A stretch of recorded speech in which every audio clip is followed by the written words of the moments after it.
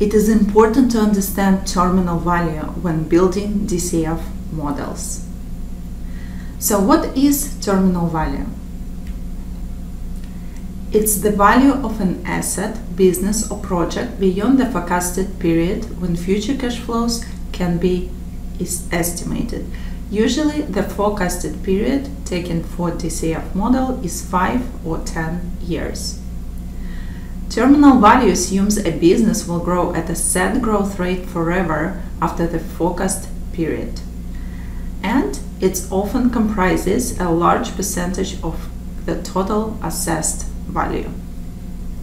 There are two approaches to calculate terminal value. First is growing perpetuity method or Gordon growth model, where you take free cash flows for the last forecasted period, multiply it by 1 plus terminal growth rate, which is the growth rate with which the company will grow steadily after the forecasted period, divided by WACC minus growth rate.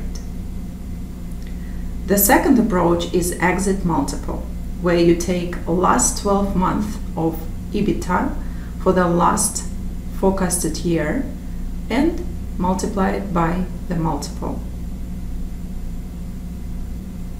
The growing perpetuity method is used most frequently to build financial models such as discounted cash flow. So let's go ahead and calculate terminal value for the given example. We have our free cash flows for forecasted years in the row 22. We have WACC and terminal growth rate here as well, so we can calculate terminal value using perpetuity growth method. Let's do that in the cell H23 equals my free cash flow for the final forecasted year multiplied by 1 plus terminal growth rate in the cell C5